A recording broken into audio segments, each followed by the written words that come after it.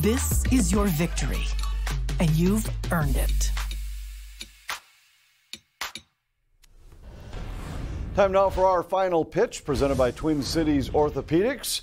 Inside the studio with Glenn Perkins, I'm Anthony LaPanta. The Twins beaten by the Royals in Kansas City on Thursday afternoon by a final of 4-1. The Royals complete a 3-game sweep, and Minnesota, on the most important road trip of the season, wins just one time in 8 games. Yeah, there was some high expectations coming into this road trip, 5 games in 4 days against Cleveland, and then the 3 in Kansas City. I don't think it could have gone any worse for the Twins over this road trip, and they owe it to the fans when they come back home, play a little bit better brand of baseball on this last homestand of the season. So we'll see if they can pull it together a little bit and play some better baseball finishing out the season. The story on Thursday, a matchup of 2 young pitchers who both pitched well. Winder went 6 innings for Minnesota, allowing 3 runs on 6 hits. Jonathan Heasley, 6 better innings for Kansas City, allowed just 2 hits in the game. Royals get a couple of solo home runs to extend the lead in the middle innings, and they cruise to a 4-1 win. And after the game, Rocco Baldelli talked about the need for his team to get back to the fundamentals.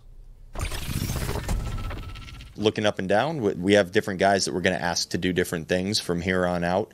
We need to find ways to get things going too in the middle and the bottom half of our order, consistently. We've had it for a game or 2 games maybe, but we got to find a way to score some runs up and down the lineup. And we need to play good fundamental baseball. When things don't go the way you want, you have to go back to the basics in some ways, and remind the guys that playing complete fundamental games is what's going to win games right now for us. So now the Twins return home for the final homestand of the season, and it starts on Friday night with Louie Varland making his 3rd big league start for the Twins. Shohei Ohtani, one of the MVP candidates in the American League, will go for the Angels. It gets started on Bally Sports North at 6:30. Twins and the Angels Friday night. This has been our final pitch presented by Twin Cities Orthopedics.